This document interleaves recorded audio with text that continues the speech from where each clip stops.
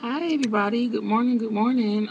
So I bet you guys are wondering how everything went yesterday. Well, it went well. It went very, very extremely well. I woke up around 5 o'clock in the morning. I had this sudden burst of energy that I don't know where it came from. I mean, it was like all that night I was trying to stay asleep because I like had so much energy that I like just couldn't stay asleep. Like I just kept dreaming and thinking about waking up and doing stuff. So like I got up at 5 o'clock in the morning, started cleaning my room, trying to get my clothes together and stuff like that for the show. I ended up getting out on time, got to the show doing just fine. And everything has come just like I don't even know where to start, you guys. Like, okay, so, I had the show. The show went great, and I don't know if I'll be able to go into detail, but it was great. I met so many people. A lot of people wanted my information for whatever reasons. Like, people just are like gravitating toward me, so that was cool and everything. I did get some maple syrup. My sweet boyfriend, he went and bought me some maple syrup. He got me one with half. He basically got me one and he bought me one and then he had some syrup at his house that had like half of the amount left. So that was great. That should last me until I'm able to afford to get some more. So I'm really, really happy about that. Um, it's day 10 for me right now. I feel great. I have a lot of energy. I lost a little bit of weight and it's noticeable to me. I'm not where I want to be yet, but I do feel a lot better. Things are looking a lot tighter. Things are drawn from the right places. So I feel great. I just can't wait to keep losing this weight. Can't wait to get healthy. So at this point, it's only 30 days left. Oh my God. Like, that's so crazy to me. Like, because this 10 days just like flew by. I had my weak moments. I'm pretty sure there are more to come, but I'm really, really enjoying doing this in my life. Like, my boyfriend has been so inspiring, and then at the show, some of the models, they saw me with this big embarrassing ass thing. Like, I need to get something else to put it in because this just looks like, I understand why somebody asked me if this was pee. Like, literally out on the street, somebody thought that this was piss, and I can understand why they thought that now. So I'm definitely going to get something else to carry that in. What else? Yeah, a couple of the models. One guy, his name is Ryan, Ryan DeGraves, I believe, and he was like, yeah, he just came off the master cleanse, and that was so inspiring. And it's like, man, I'm not the only one in the world doing this. Like, you guys inspire me so much. The few of people that have been on my page, like, I look at your progress and stuff like that because it's inspiring to me. It's like I said, this is my first time doing this master cleanse without somebody close doing it with me. And I'm not trying to sound cocky or anything like that, but it's been great. It's been such a great, great, great, great, great experience. And I'm just so surprised that I was able to do it myself and I'm still doing it and I'm still motivated to do it because I had a weak moment the other day and like I was walking around my kitchen like, what am I gonna do? What am I gonna do? I want to eat something. I want to eat something because I was craving food like no other. So I called my boyfriend and that was that. He talked me out of it. Like, it's like you gotta do what you gotta do to get yourself out of that situation at that moment. Whatever you gotta do. If you gotta freaking just jump in the shower with some clothes on, whatever you got to do to distract yourself from that situation, because 9 times out of 10 the rest of the day will take care of it. It's that weak moment. Usually these are milestones. These cravings that we may have to eat something, they're milestones. They're not going to be there forever. They're temporary. And usually if you can get yourself to not give in to temptation for that brief moment that you feel that way, you've won for the day.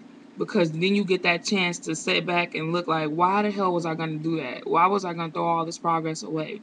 Like, even if you're on day 1, day 2, it doesn't matter. And to be quite honest, even if you do cheat, do not stop. Because if you cheat, look at it like this. There's a bad side up to it and there's a good side to it. If you cheat, the good side is that it's not over.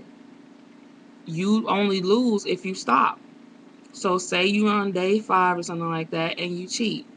You will lose a little bit of progress. That's the bad side. But you didn't lose if you keep going. You can just put that behind you and keep going.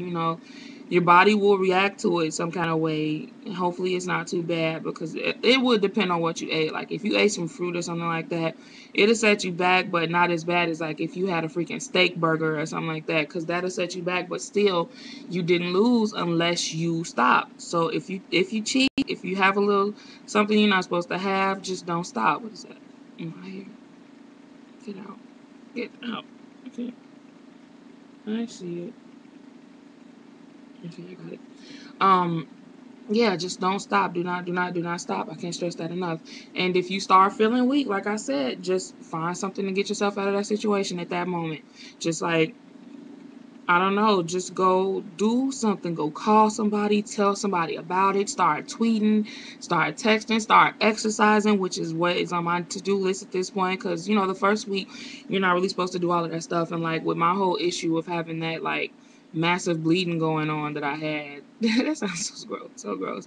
I didn't really want to start doing that because my body wasn't ready to start doing stuff like that. Like, I was still feeling nauseous and damn near blacking out and stuff like that. So I was nowhere near ready to start working out, but I am now. And like I said, I feel great. I want you guys to see what I look like now, just in case. Like, I always manage to have on baggy clothes and you can't really tell, but let's see if you can see the difference. Okay, this is not the best thing to be wearing. So you can see, let me take this shirt off.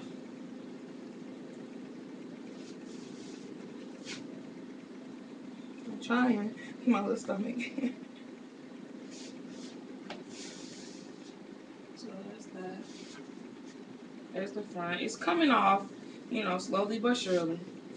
But I feel great, More than anything, I would say I'm losing in the places like, it's not some big dramatic weight loss to the point that you can see like, damn girl, you're in a size 12, 14 or something like that. But it's definitely making some of my clothes that were tight before fitted. They're definitely fitting a lot more loosely now. So that's what I'm excited about. I have a few more things to do. Got a lot of great news. I have a couple of more shows that I booked, and I'm so happy about that. Um, the next show will be with Anna Hovet, and I'm really excited about that. Yesterday's show was with 6 designers from the Chicago Fashion Incubator, and they're great people over there. Yeah, they're really, really nice. The next one, like I said, is Anna Hovet, and then I'll be doing something with Laurette Deljanin or whatever, and I'm excited about that as well because she's a great designer, and I'm really glad that she's kind of taking me under her wing and just being patient with me, knowing that I'm a student and knowing that I'm not the best at how everything works in the business, because I kind of chickened out, and I haven't been in contact with her until she contacted me. Come to think of it, I'm supposed to be sending her my house phone number, but I don't know it because I've never called it, you know. So yeah, that's cool stuff. And yeah, just want to let you guys know what's going on. So if anybody out there is on day 1, day 2, day whatever, just message me or, leave a comment, subscribe, like, favorite, all of that stuff, because it means so much to me, to see you guys out there and knowing that somebody else is being inspired. It means so, so, so, so much. So please keep me posted, and I'll try to do the same for you guys. Good luck. Don't give up. Please just promise me and promise yourself that you won't give up.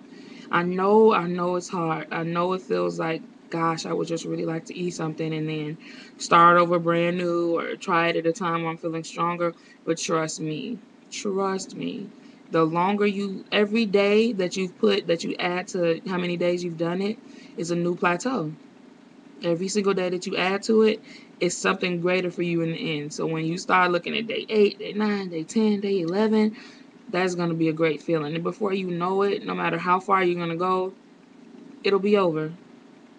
And it'll be so much easier when you start having real food. Your stomach will be smaller. You'll get fuller faster. You will learn that you need to eat when you're hungry and not when your mind is thinking about food or when you're having a craving.